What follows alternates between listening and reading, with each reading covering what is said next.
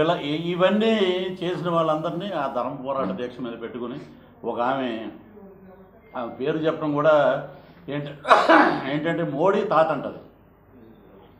నాకేమనిపించిందంటే మోడీ తాత అంటే చంద్రబాబు నాయుడు గారు మోడీ గారు ఇంచుమించు ఒకటి, మరి ఈయన తాతగా కనపట్లేదేమో ఆయనకి. దివ్యవాణి గారికి మోడీ తాత అన్నప్పుడు మరి చంద్రబాబు గారు కూడా నీకు తాతలా కనపడాలి. మరి నువ్వేదో ఇచ్చిన స్క్రిప్ట్ పట్టుకుని ఈ రోజున రాష్ట్రంలో నువ్వు అవాకు చవాకులు మాట్లాడుతూ ఏది పడితే అది మాట్లాడుతున్నావు. ఇన్ని రోజులు నువ్వు ఎక్కడున్నావో ఎవరికి తెలియదు, ఎటుపోయావో ఎవరికి తెలియదు. నీకేదో మా రోజా గారు మా సిస్టర్ మీద మాట్లాడమని చెప్పి 4 డైలాగులు రాసిస్తే ఆ డైలాగులు నువ్వు బట్టి నువ్వు డైరెక్ట్గా వచ్చేసేసి బాపు గారు బొమ్మ అని మేము పిలుచుకునేవాళ్ళం. మరి అది కూడా తప్పు అనిపిస్తుంది ఈ రోజున నువ్వు బాపు గారి బొమ్మ కాదమ్మా, చంద్రబాబు గారి బొమ్మ. ఎటుకి ఇస్తే అటు మాట్లాడుతున్నావు నువ్వు. ఇలాగ ఇంకొక ఆమె, ఎందుకంటే ఇవన్నీ ముందు స్టార్టింగ్లో చెప్పాలి మీ అందరికీ. ఒక ఆమె యామిని సాధినేనో ఎవరో ఉన్నారు, ఒక ఆమె మేము పార్టీలకు అతీతంగా వైఎస్ఆర్సీపీ కాదు, ఈ పార్టీలకు అతీతంగా పక్కన పెడితే నేను ఒక మాట అడిగా, మల్లెపూలు నలుపుతున్నారు పావలా పవన్ కళ్యాణ్ అన్నావు నువ్వు.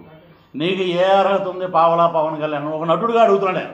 ఇక్కడ పార్టీలు పక్కన పెడదాం. ఒక నటుడుగా పవన్ కళ్యాణ్ గారు పావలా అయితే నువ్వేమన్నావు, లోకేష్ గారు 2000 రూపాయల కాగితం ఉందామె అంటే ఈయన పావలానా? ఆయన 2000. మరి నువ్వెంత? ₹1. ఇవన్నీ పక్కన పెట్టి ఇలాంటి నీచమైన మాటలు మాట్లాడద్దు.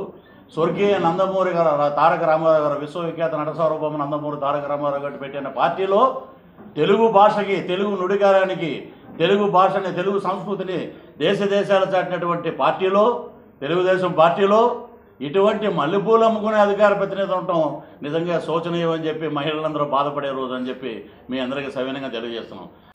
చూస్తున్న ప్రేక్షకులందరికీ